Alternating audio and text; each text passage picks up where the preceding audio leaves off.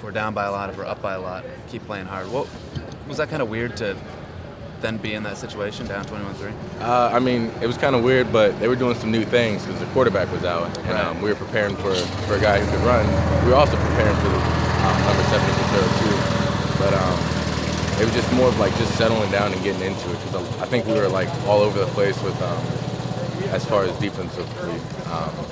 We just weren't playing our game, and a lot of people were doing things like outside of their job. So we settled down and started playing really well. Right. Was there anything that you or one of the other guys were talking about when you guys were down 21-3 to the rest of the defense? We just got to keep doing our job. I mean, other than that, like we all like we're staying focused. We're all on the same page as a team. Was that kind of what it was just kind of settling down and everyone doing their job? Is that what led to just stringing together all the stops in a row? Yeah, I mean, the offense has been playing great the last half of the season, so I mean, they kept doing what they were doing, and we defensively, we just need to start doing our job and understand and communicating on the field, and I think that's where it really came, is when we started communicating better. And how's it been with Leon in the mix on defense? How weird was that to just have him start earlier this week and then have him play and make a couple plays? Defensively, I was never worried out there with him out there, just from practice. You know, he's an aggressive player, and he's talented. He's real skilled, and it was nice to have him out there because he made a few plays. You went on a 44-7 run after getting down 21-3. What changed on defense? Did you just settle down, get into a rhythm?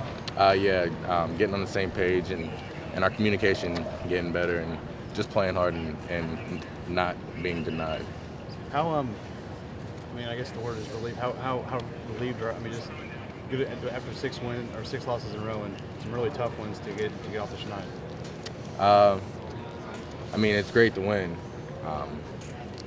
It gives everybody confidence, and I think this was huge because we've been needing this for everybody. The secondary guys are starting to fall off.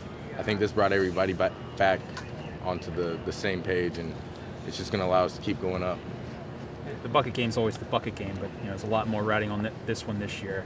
How exciting is that, just to kind of think about what this week can mean for you guys moving forward? It's exciting to know we can bring it back for the third time, which hasn't been done in some crazy amount of years. And not only that, they're going to come and play hard. It's going to be a good game regardless. And just this rivalry has become something like I had in high school, and it's been neat to be a part of, and it's going to be exciting to be in the mix this year. Playing for a bowl too. Yep. Is that in your mind at all now? I mean, all we got to do this week now is be 1-0, and that's all we're focused on is winning the next game and playing the next play. Thanks, Marcus. Thank you.